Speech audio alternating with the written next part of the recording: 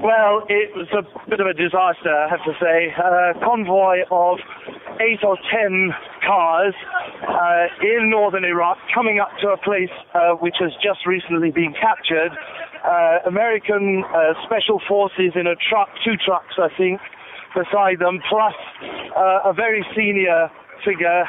Shut up. Oh, yeah, it's fine. Am I bleeding? Yeah, you got it cut. I thought you were going to stop me.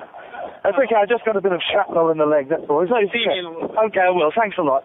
That was like one of the American Special Forces medics. I thought he was going to try and stop me reporting. Our translator, seriously ill. I've counted 10, seriously injured. I've counted 10 or 12 bodies around us. So there are Americans dead from it. It was an American plane, dropped the bomb right beside us. I saw it land about 10 feet, 12 feet away. I think we were so close it didn't damage us.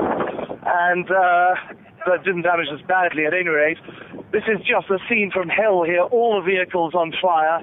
There's bodies burning around me. There's bodies lying around. There's bits of bodies on the ground.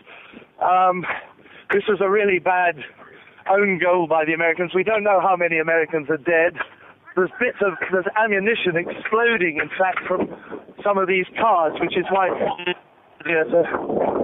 being here too much. And a very senior member of the Kurdish the Kurdish Republic's government, who was also may have been injured, maybe even dead.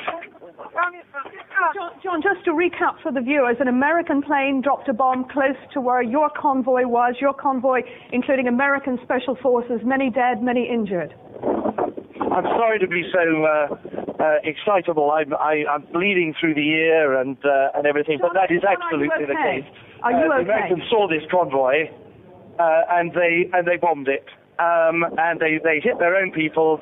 They may have hit this senior Kurdish figure, very senior Kurdish figure, the brother of the top man, and they've killed a lot of ordinary characters, and I'm just looking at the bodies now, and it's not a very pretty sight.